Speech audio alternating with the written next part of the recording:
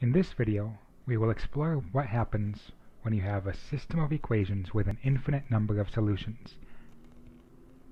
Let's take an example. Let's solve the system y equals 2x plus 3 and 2y minus 6 equals 4x. We can solve this in one of two ways. We can solve it by substituting, or we could solve by graphing. There are other methods as well. However, in this case, substitution appears to be very easy since one of the equations is solved for one of the variables.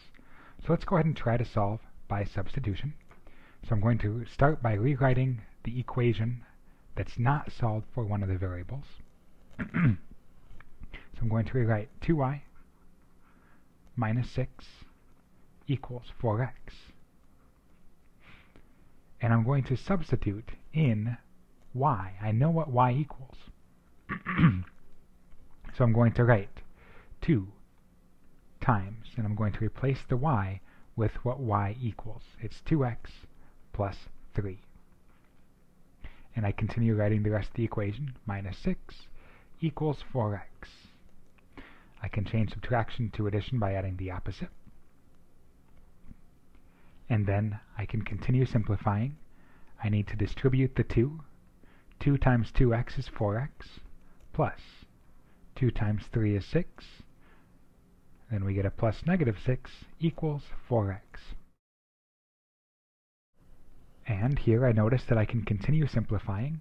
I can add 6 with negative 6, and 6 plus negative 6 is 0. So this is 4x plus 0 equals 4x, and 4x plus 0 is just 4x.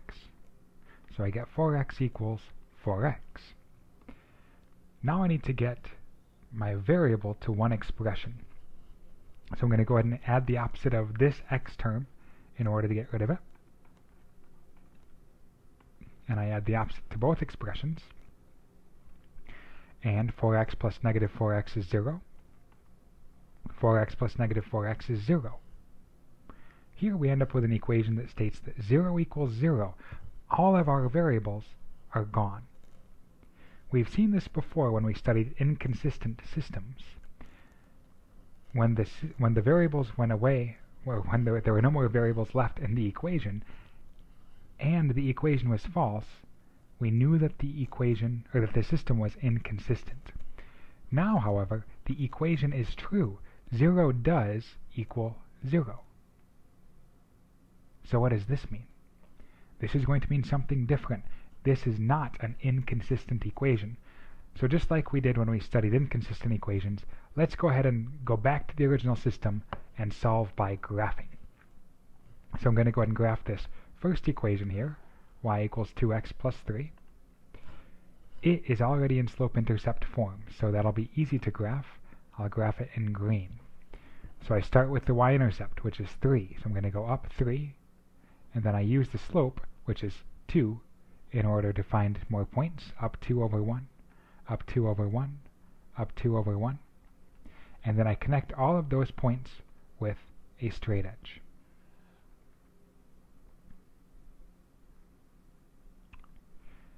And I'd like to make it green here so that we see very clearly which one that is.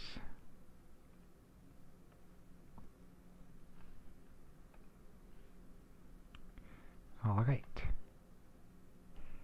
Now we need to graph the second equation. The second equation is not in slope-intercept form.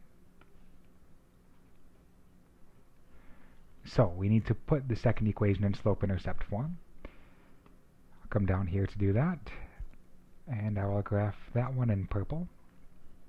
It's 2y minus 6 equals 4x. In order to put it in slope-intercept form, I need to solve for y. So I will add 6 to both expressions. This is going to give me 2y equals 4x plus 6. And now I multiply by the reciprocal of the coefficient to get y by itself in both expressions. In the left-hand expression, I'll get y.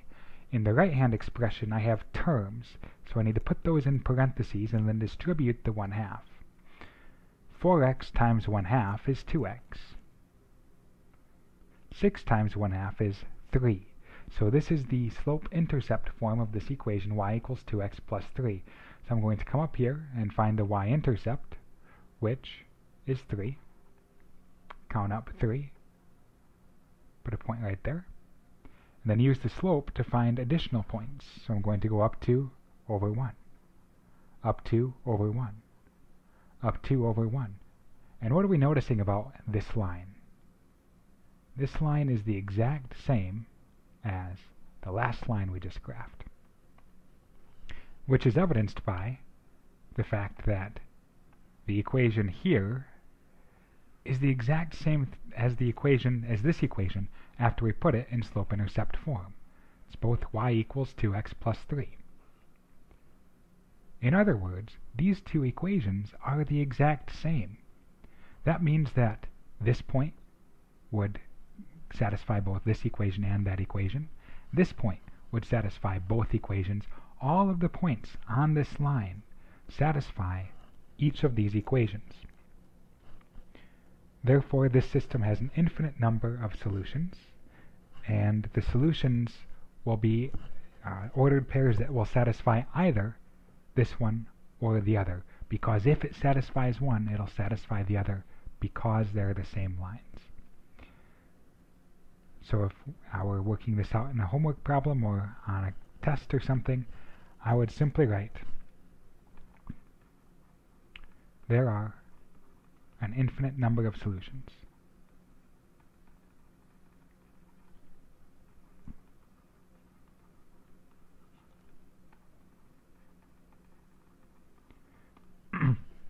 If you want to be even more specific, you can say that those solutions are the ordered pairs that satisfy either of these equations. So if you're solving by substitution and you end up with an equation with no variables, if the equation is true, like 0 equals 0 or 5 equals 5, then you will know that there is an infinite number of solutions. In other words, the lines are the same. If, however, you get rid of all the variables and the equation is false, then you know that it is an inconsistent system and there are no solutions. The lines will be parallel.